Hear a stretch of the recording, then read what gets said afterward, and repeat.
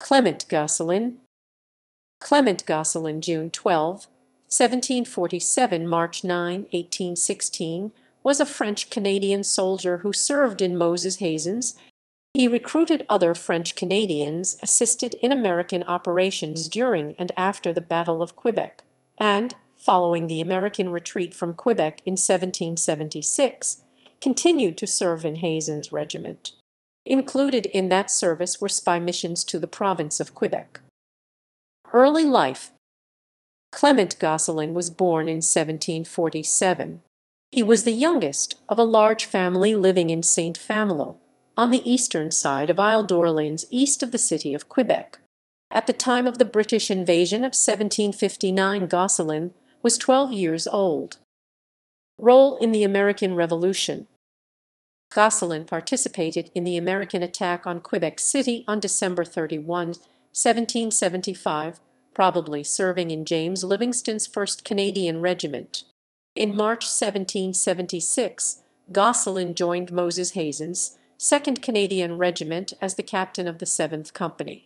He took part in the Battle of St. Pierre on March 25, 1776, when 150 pro-American Canadians and 80 Americans defeated 150 pro-British Canadians recruited by Daniel Leonard de Beaujeu. When the Continental Army retreated from Quebec in May 1776, Gosselin went into hiding in Canada, not reappearing until August 1777, 15 months later. He was taken prisoner by the British in October 1777 and released 8 months later in June 1778. In May 1778, he rejoined Hazen's regiment with his father-in-law, Germain Dion, and his older brother, Louis Gosselin. On November 28, 1778, Gosselin, following a spy mission to Quebec, sent a report on the state of the British force in Canada to Washington.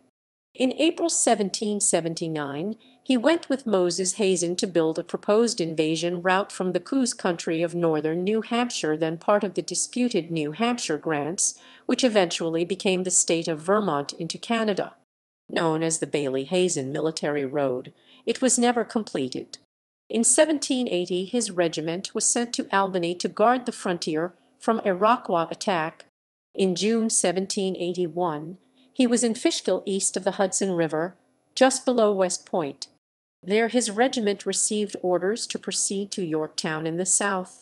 On October 4, 1781, he was severely wounded in the leg during the siege of Yorktown due to wood splinters sent flying by a cannonball.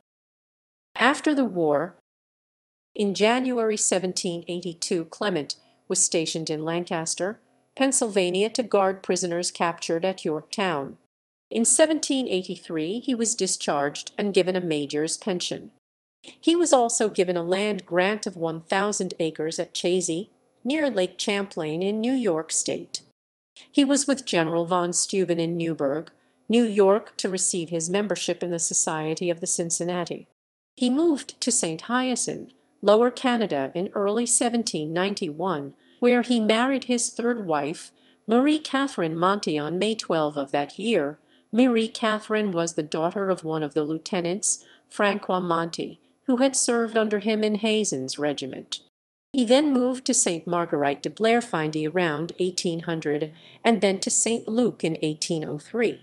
From 1815 on, Gosselin was living in Clinton County, New York, until his death in Beekman Town.